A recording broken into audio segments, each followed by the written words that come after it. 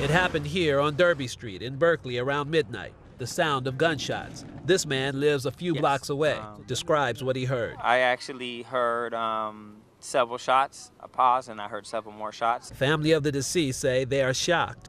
My auntie just said, yeah, he's dead.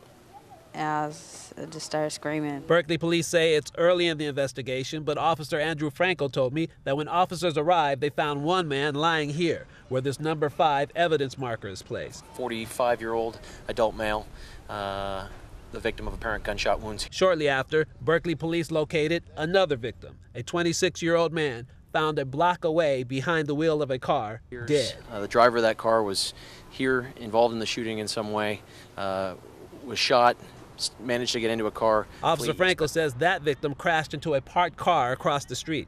As for crime in the area, Frankel told me a few blocks over there's been trouble, but not here. And as far as homicides, he says the city is already ahead of last year's total. This is homicides number 8 and 9. Generally, the city averages between 5 and 12 in a given year. Last year, we had 5. And the last time Berkeley had double homicides? January 2002. But residents like Khalil Fahtauzi says it was just a matter of time before violence seen in larger East Bay cities started happening around here. Well, it's shocking to me and it's not. You know, we like to think that Berkeley is separate from the rest of the world, but it's not. Police say at this time, the relationship between the two victims is not known. Reporting from Berkeley, this is Hazik Medyoun, Cron 4 News.